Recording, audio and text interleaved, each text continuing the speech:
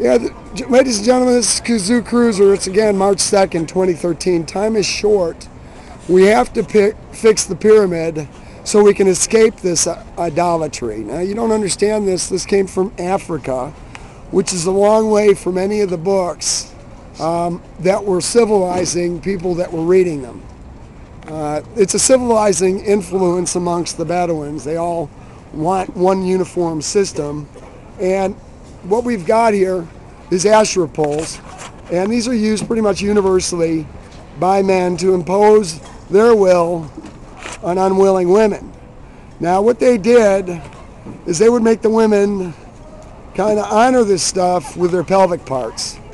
Now, I have to speak in somewhat euphemisms because it's obvious this art speaks for itself. Now, we can see why it speaks for itself. And excuse the camera shake, it's a little scary to me to look at this stuff and explain it in real time. Bear with me, folks, because we're learning this together. This is a number in the series. I'm not sure which number it is. We're just going to try to get people to get the point. I think we just need to melt this stuff down and scrap the brass out of it. And I think we need to burn the other parts that we see here. Jesus was a table tipper. Yes, Yeshua was a table tipper. And I'm not touching any of this stuff, as you notice. But your intellect is being quickened as you learn about this with me. This stuff was all never supposed to be part of the worship of a true God.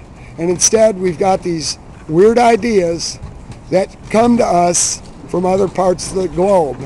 Now, I think if we fix the pyramid, we get a do-over. And I think it's a start for us. We need to explore it, and we'll continue to do so here on my channel, Kazoo Cruiser, on YouTube. Shalom for now.